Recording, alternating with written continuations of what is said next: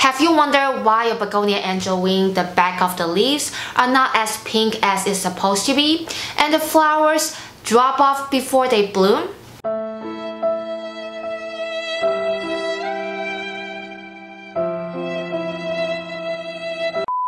Hello everyone, it's Nicole here. Welcome back to my channel. This channel is all about houseplants, so if you like begonia, if you like houseplants, make sure to give this video a thumbs up and subscribe to my channel. Hit that bell notification button so that you will not miss out any of my future videos. Enough talking, so let's get to our topic today. There is only one reason why a Begonia Angel Wing flowers drop off. This Begonia Angel Wing was by my west-facing windows. It got pretty good indirect or sometimes direct but filtered sunlight. I decided to move it to my east-facing windows, but actually 2 feet away. And before I moved my Begonia Angel Wing there, I already saw some flowers there. I was so excited, but after letting it sit there for about a month, I didn't see any flowers or any blooming going to happen. They drops automatically and gradually. This is where I place my Begonia Angel Wings. As you can see, there are so many flowers drop off. My Begonia Angel Wing would look so pretty if those flowers could be back to the plant. So this is my east facing windows. So where I place my Begonia Angel Wing would be 2 feet away from the east-facing windows.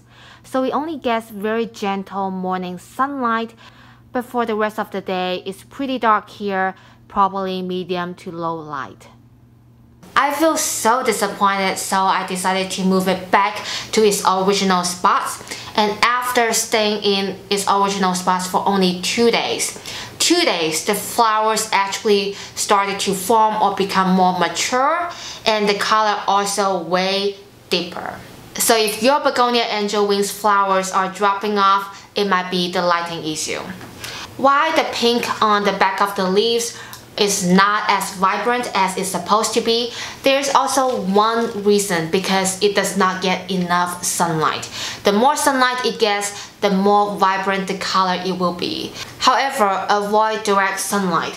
If you give it direct sunlight, the leaves will burn, just like this one.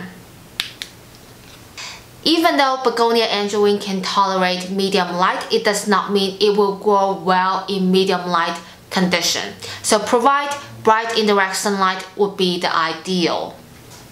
Overall, Begonia Angel Wing loves bright and indirect sunlight, loves humidity, and water it when the soil is dry.